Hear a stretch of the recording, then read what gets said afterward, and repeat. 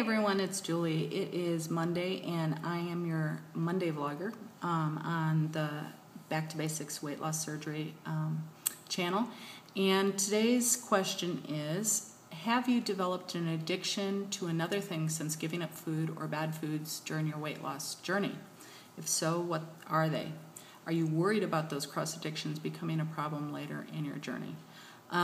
Fortunately for me, I haven't really developed any cross addictions or transfer addictions. Initially after I first lost weight, I went on a buying spree and bought a bunch of clothes. But since then, I've kind of been at a size 6 or a size 8 since then, and don't really need any more clothes. I'm kind of full up, so the buying's not a big thing, spending money. Don't really like gambling.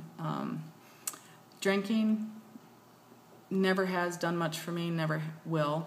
And I don't smoke. So there's not really much. In fact, I would say that I still have issues with eating and still do a lot of emotional eating. I still do a lot of, soothing myself, numbing stress, numbing my feelings with food, and that continues. It was a problem before I had my surgery. It is continuing to be a problem. Not as much as it could be because I can't eat as much as I want, but it still is not taken care of. And if I took care of it, maybe I would have cross addiction or transfer addictions.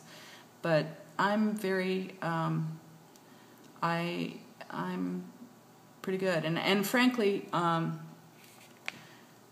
hate to say this, but I think I'd probably take emotional eating over anything else. I think that the other transfer cross addictions are harder and harder to get over. And with my surgery, at least my emotional eating is somewhat limited by the size of my stomach. So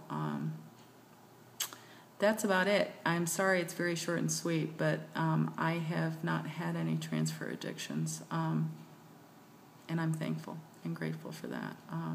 I continue with my emotional eating, and it gets better sometimes, and sometimes it gets worse. So that's about it. Am I worried about those cross addictions? Not really. Unless I completely get rid of my emotional eating, and that doesn't seem like it's going to happen anytime soon. So anyway, that's about it. Sorry it's so short and sweet, but that's my answer for this week. I'll talk to you guys next week. Bye.